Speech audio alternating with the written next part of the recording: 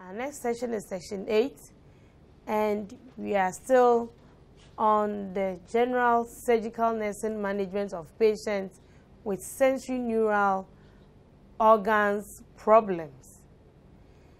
And the session seeks to introduce students to the management of cataract, trauma, and tumor of the eye. The eye, as we all know, is a sensitive organ, and the nurse must endeavor to offer the needed psychological care during eye surgeries. The outline include definition, incidents, causes, classification, signs and symptoms, and management of these conditions. Students are expected to be able to explain cataracts, mention some factors that contribute to trauma and tumor of the eye, prepare and care for patients undergoing cataract, eye trauma, and tumor surgeries. So our first topic is cataracts. Now, what is cataract? Before we move on to cataract, I'm referring you to anatomy and physiology. Look at the structure of the eye. The eye, as we all know, is the organ of sight, and it's spherical with a hollow globe filled with fluids, humors. It has 3 layers. The outer layer, which consists of sclera and cornea, is fibrous and protective in nature, and the middle layer, which is the choroid, which involves structures such as choroid, ciliary body, and the iris, is vascular in nature. And then we have the innermost layer, where the retina, which is the nervous or sensory part of the eye, is located.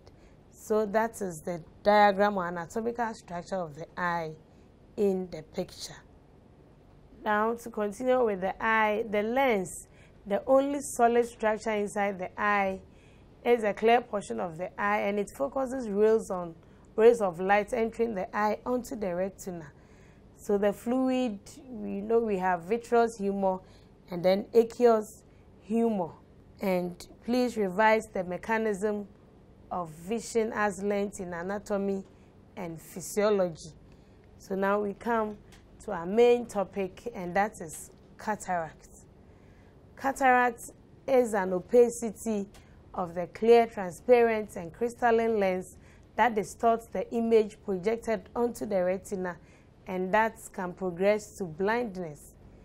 It usually starts with one eye and then later the other, and it's not contagious and cannot spread from person to person, and does not cause the eye to tear abnormally, is neither painful nor make the eye itch or red.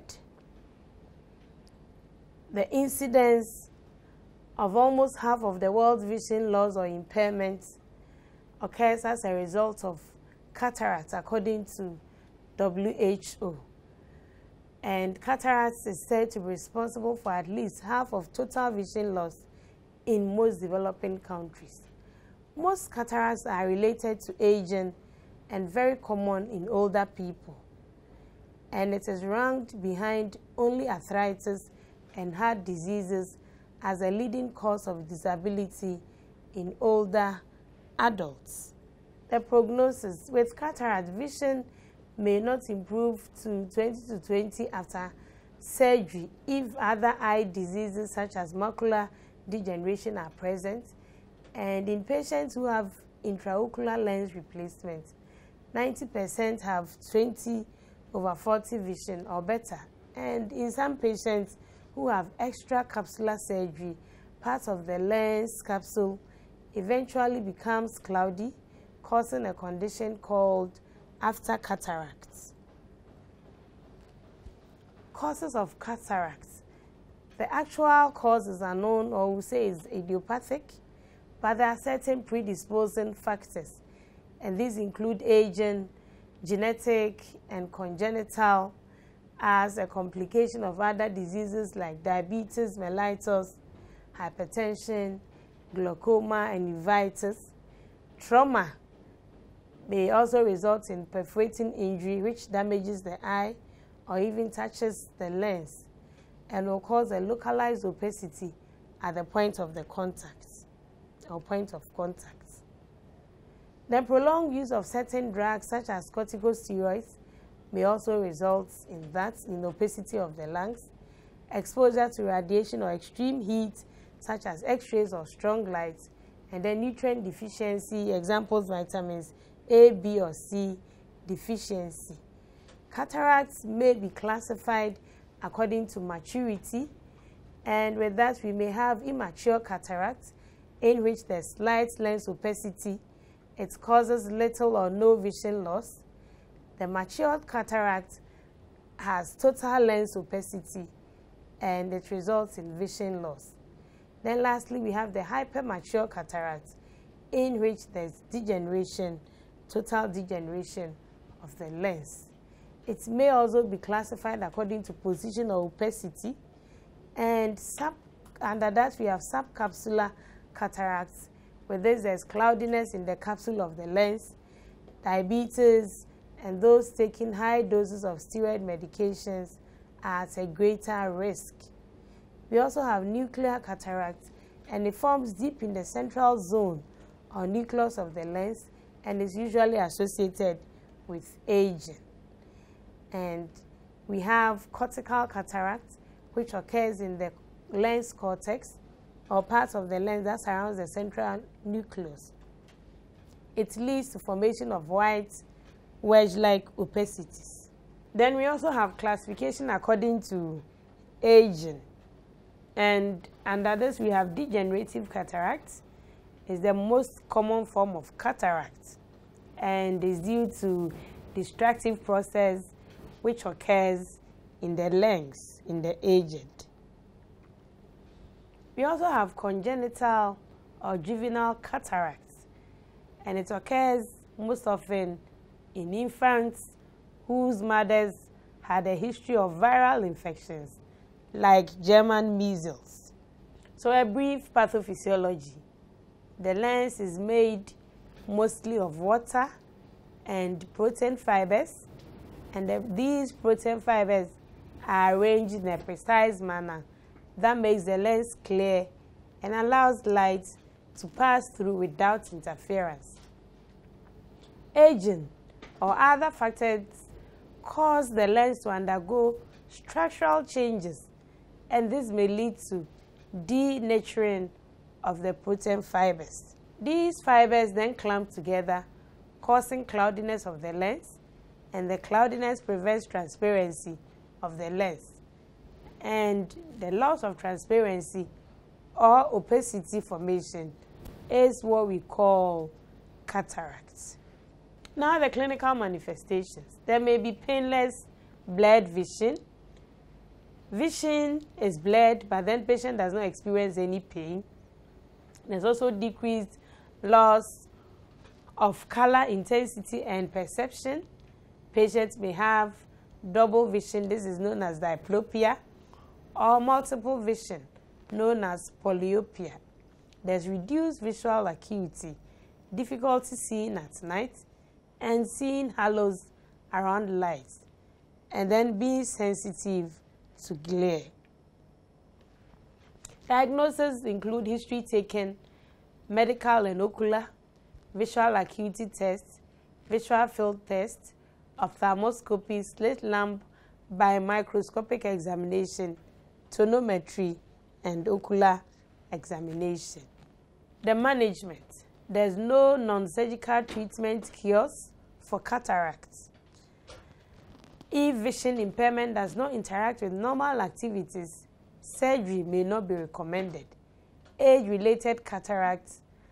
With this one, contact lenses, strong bifocals or magnifying lenses may improve vision.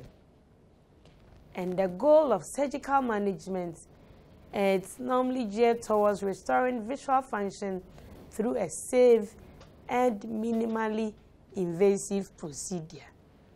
So the types of surgeries that may be performed include intracapsular extraction, this entails the removal of the entire lens, extracapsular extraction entails the removal of a portion of the lens nucleus and cortex, leaving the posterior capsule intact. Then we may also have lens replacement, and this is aphakic. In this, aphakic eyeglasses, contact lens, and intraocular lens or implants may be done.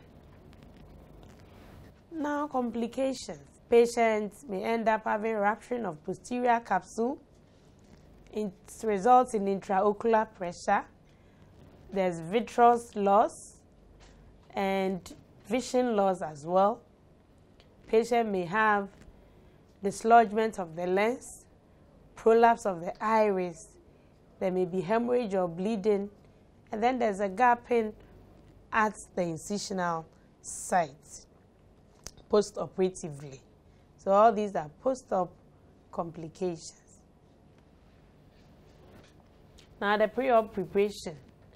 We mentioned a few things here since we've already done the general pre- and post-op management of patients undergoing eye surgeries. Remember, lashes or eyelashes are shaved as necessary.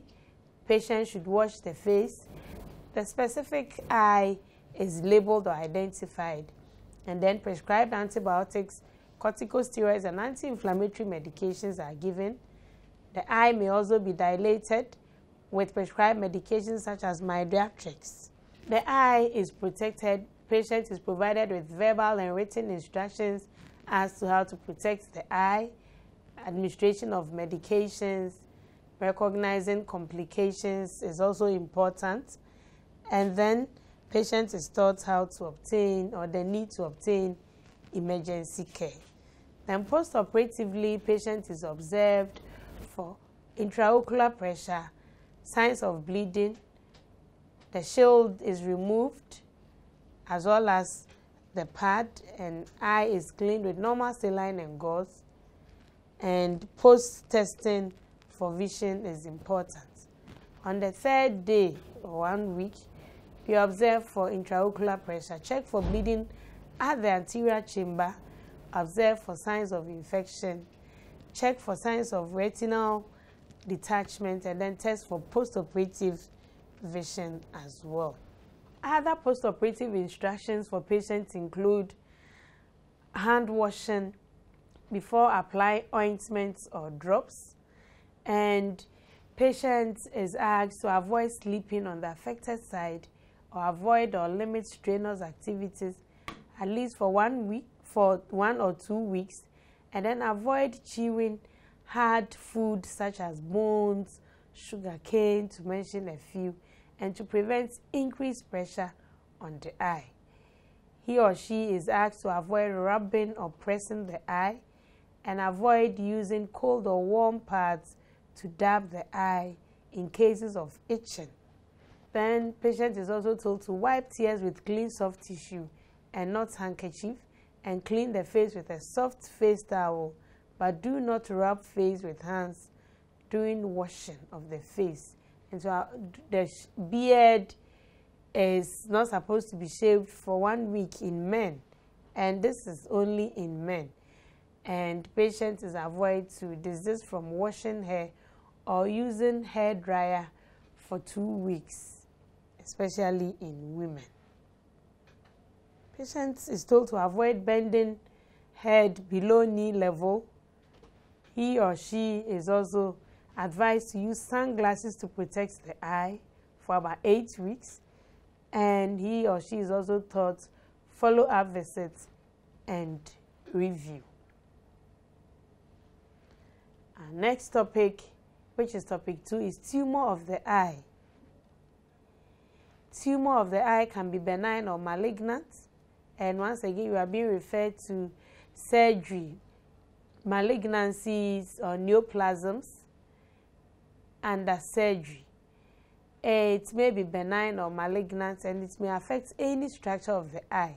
It normally occurs during childhood and could be a primary tumor of the eye or a metastatic tumor. Students once again, I have been asked to review notes on cancers in Nurs 234. The actual cause of these tumors may be unknown, that is idiopathic, but we may have predisposing factors such as poor immune system, some exposure to sunlight or sun, and then some occupations such as in welders, farmers, fishermen, chemical workers, and laundry workers may be predisposed. Then types of eye cancers include the melanoma, lymphoma, and then retinoblastoma or retinoblastoma. Melanoma develops most commonly in the uvea or iris, choroid, ciliary body, and then we may also have choroidal melanoma, and this can cause astigmatism, far-sighted vision, flashing lights and floaters, and two different types of cells may be isolated, epithelioid and then spindled. Lymphoma, on the other hand, begins in lymph nodes, and two types that are commonly known are the Hodgkin's and non-Hodgkin's, and then we also have poor immune system, and this predisposes individuals to lymphoma. Retinoblastoma is common in children. In the picture, we have a child who has started developing retinoblastoma, and the causes are unknown. If you look at the left eye of the child, the causes are unknown. Vitamin D may prevent the spread of cancer cells. Diagnosis of these tumors: routine eye examinations are done through ophthalmoscopy, the use of a slit lamp, and then ultrasound can also be done. Fluorescein angiography may be done. Fine needle biopsy, where samples of tissues are taken from the tumor sites, and then testing for metastasis may be done. Treatment is based on location and size. Surgery may be done. We may also have radiation, laser, chemotherapy may be required, and then monoclonal antibodies in lymphoma. Now, our last and third topic is trauma to the eye. We've already stated that or discussed that the eye is a sensory organ which helps us to see, and therefore any damage to the eye can cause vision loss. Eye trauma refers to damage caused by a direct blow to the eye, and the trauma may affect not only the eye but the surrounding area, including adjacent tissue and bone structure. There are many different forms of trauma, and it varies in severity from minor injury to medical emergencies. When the eye is hit with a blunt force, it suddenly compresses and then it retracts, and this can cause blood to collect under the hit area, which leads to many of the common symptoms of eye trauma. So this is an example of a trauma to the eye, as you can see in the picture. Diagnostic investigations for eye trauma include CT scan, because it may help identify foreign bodies, pathological conditions, or orbital wall fracture. It also helps in evaluating the integrity of the globe. X-rays may be done. This helps in identifying intraocular foreign body or orbital wall fracture. Fundus autofluorescence, and with this, changes in the retinal pigment epithelium secondary to trauma may all be identified. MRI scanning may be done. Fluorescein angiography is done to isolate areas of choroidal neovascularization secondary to choroidal ruptures. And then optic coherence tomography is also done to isolate the presence of macular holes. Ophthalmoscopy may also be done. Now, the treatment for eye trauma. Treatment normally varies with the type of injury, and it normally starts with observation and topical antibiotics for flashing.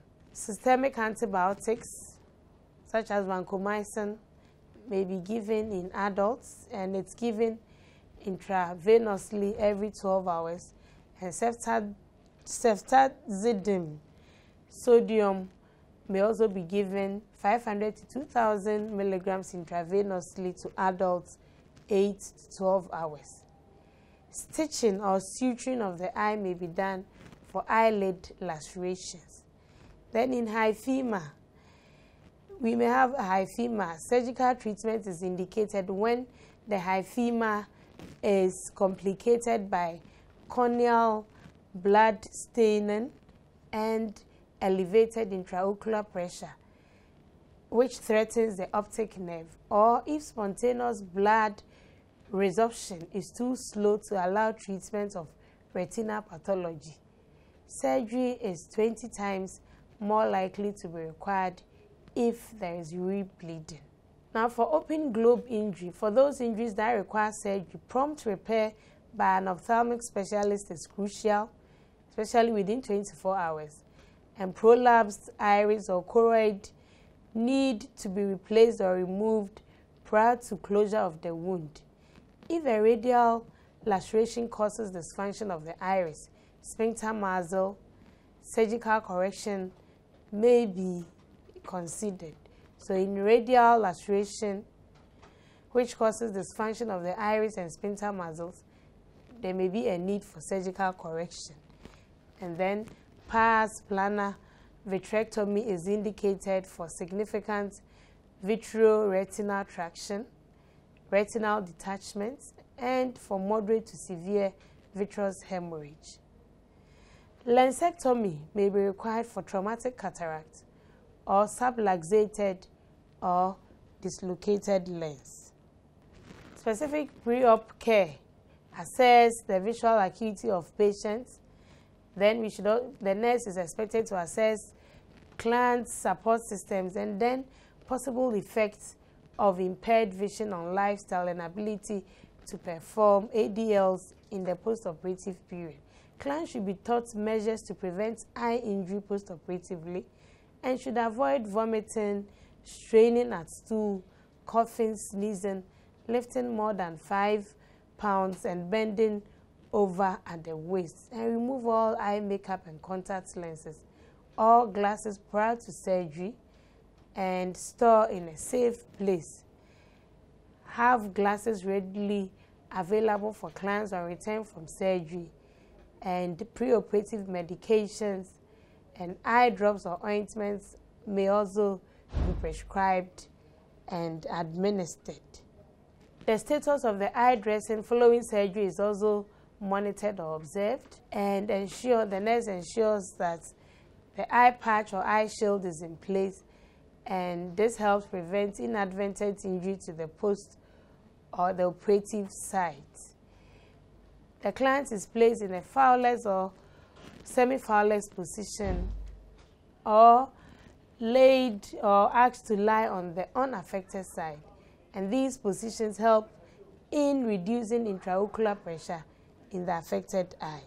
Potential surgical complications should also be monitored or assessed, and we assess or observe or monitor patient for pain in or drainage from the affected eye, hemorrhage, flashes of light, cloudy appearance to the cornea, which is an indication that there's corneal edema, and this is evidence of the above manifestations or unusual complaints by the clients, and these complaints should be reported promptly. Any unusual complaint should be reported to the physician at once, and there's the need for early intervention to preserve the patient's sight. All personal articles should be placed within reach of patients, and patients should be assisted with early ambulation and personal care activities as needed. Antibiotics, anti-inflammatory, and other systemic and eye medications are also administered as prescribed, and antiemetic medications are prescribed and administered as needed. And it is important to prevent vomiting in order to maintain the normal intraocular pressure. Patient and family teaching is also important. They are taught the proper way to instill eye drops. They are taught the name, dosage, schedule, duration, purpose, and side effects of the post-operative medications, and then the proper use of the eye patch. They are also taught the need to avoid scratching, rubbing, touching, or squeezing the affected eye, and the measures to avoid constipation and draining and activity limitations are also ensured. Symptoms that should be reported to the physician include eye pain or pressure, redness or cloudiness, drainage, decreased vision, floaters or flashes of light, or halos around bright objects. They are also told, or patient and family are told, they need to wear sunglasses with side shields when outdoors, and photophobia is a common symptom after the eye surgery. So clients should be reminded that normal vision may be impaired or vision may be unstable for several weeks following eye surgery. The patient may be referred to a community home health agency for assistance with home care after discharge as needed. With contaminated vitreous, intravitreal antibiotic therapy is done, and then with foreign body, the removal of the foreign body is a priority. The surgical technique for removal of foreign bodies will depend on the number and location of the foreign body in the eye, and the size and shape and composition, as well as the presence of fibrous tissue around the foreign body. Common conditions associated with eye trauma include scratched eye, corneal abrasion, penetrating of foreign objects in the eye, chemical burn, eye swelling, subconjunctival hemorrhages, which is about eye bleeding, and then traumatic iritis, hyphenias, and orbital blowout fractures. All these are common conditions that are associated with eye trauma.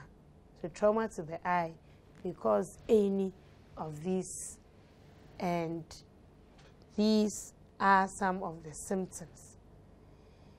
It is important for nurses to assess the vision of all patients so as to identify appropriate measures that can be adopted to identify any abnormalities for early intervention. Students are encouraged to make efforts to care for patients with eye problems in order to enhance their skills in the care of patients with eye problems. So these are the references.